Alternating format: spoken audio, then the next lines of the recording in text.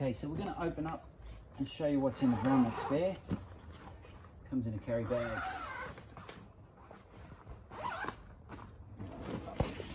Here's the wheel. And there's the actual QR code that you might have scanned, or if it comes through YouTube, you may not have. Take the wheel out.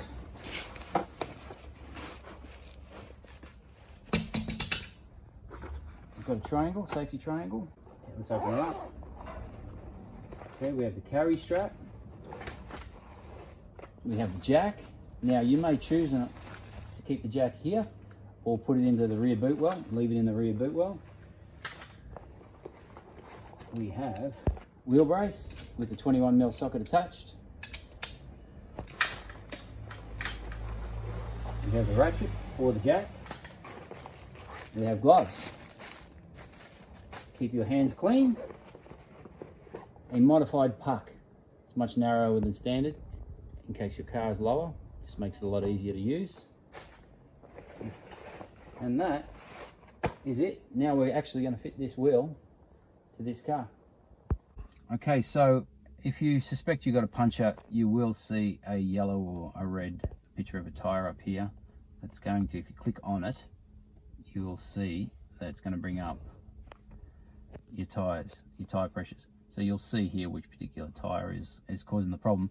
Now what you need to do is put your hazards on and then basically find, slow right down and find a safe place where you can change the tyre. Preferably concrete or bitumen, you know, not in all cases. Whatever you do, don't do it on a fast moving highway or freeway. Get off the road, even if it means risking damaging the existing rim. It's far safer to do it that way.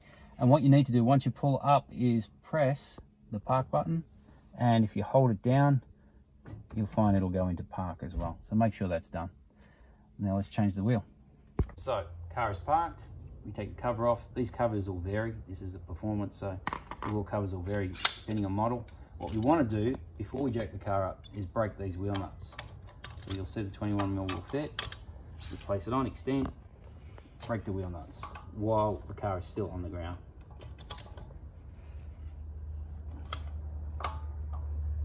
Okay, so what we want to do is we want to locate the hole for the puck, which is around about here.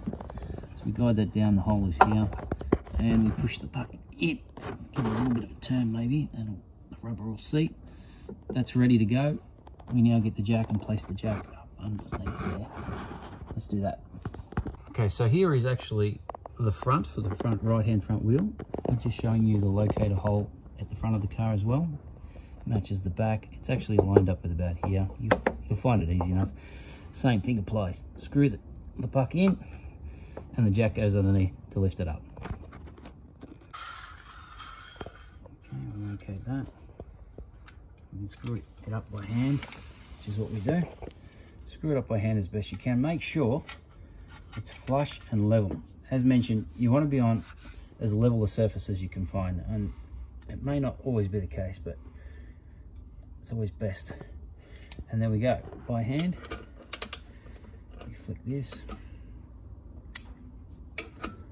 and just watch it for the first couple. Make sure you're clear of the car, don't scratch the car. You can see that this has a bow in it. Make sure you put it on the right way, and just go slow for the first few.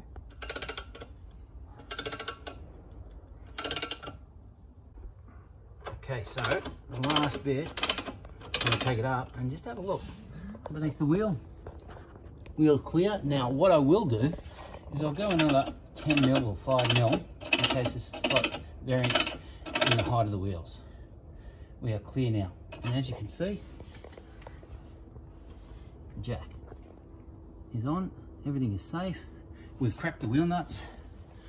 Next part of the process, we take the wheel nuts off, change the wheel. Okay, so we've taken all the wheel nuts off. We support the wheel, give it a bit of a turn, take it off cleanly, try not to scratch it. Now you'll have a flat tyre, so it won't roll like this. I'm just going to show you size comparison between this. And you can see the actual height.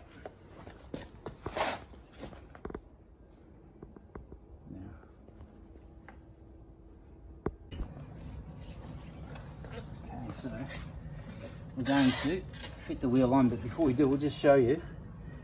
There's a support, a disc support nut there, and that actually lines up with these cavities, so it's not going to get in the way. The wheel is designed to work around that. So next step, wind it up, same way you took it off, on the holes, 1, 2, 3, on she goes. You can see she's nice and firm. Then, by hand, simply screw the nuts up, one at a time.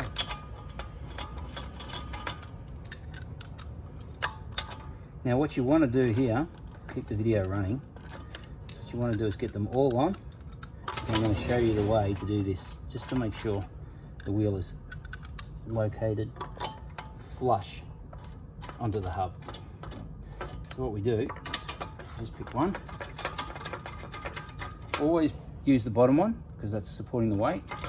By hand, give it a bit of a turn, and then go to the top one, the opposing one. And then you're good to go for the rest. Now, what we are going to do is I'm going to give these a bit of a nip.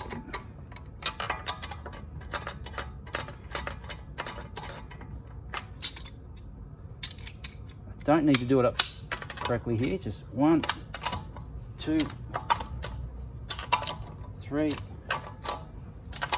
4, 5, and the next step is we're going to lower it back down, put the weight back on the wheel, and then I'll show you, I'll retension the wheel.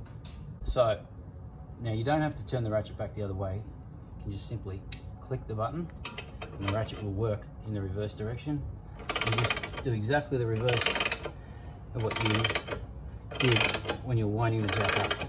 Now what we want is you want this jack completely out of the way.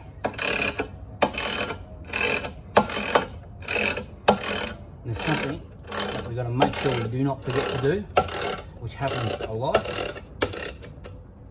and that is leaving the puck in. So take it out of the way, before you forget, put your hand under and just give the puck a bit of a twist and a turn, it will come off. Place that on there, place it out of the way. Now Bruce can show the wheel. The wheel has got the weight of the car on it, the car is in park. I'm going to go around and tension it. Watch. 1, 2, 3, 4, 5. That's it. And we're done. Now the process is exactly the same for the front wheel. There is no difference at all. Wheel will definitely fit all of the models. You can see here this is a performance. Bruce can show, even with the wheel weights. It's kind of tight, but it does fit. Good to go. Okay, so the wheel is fitted. This is a Model 3 Performance. Now the calipers on the Model 3 Performance are actually the same calipers that are fitted to the Model Y. And you can see here, this particular wheel is balanced and has weights on. And we're going to move the car forward and show you what happens with the wheel weights. They actually do clear the calipers even with the wheel weights on. So Bruce, if you can go forward. Slow, slow. You can see, keep going, keep going. All right, now go back a touch, Bruce. Just go back. I'll tell you when to stop. Keep going. Stop. You can see, there's your clearance. It's tight, but does not hit the larger calipers. And as mentioned, these calipers are the same on Model 3 and Model 3 Performance, and Model Y use the same calipers. So there you go.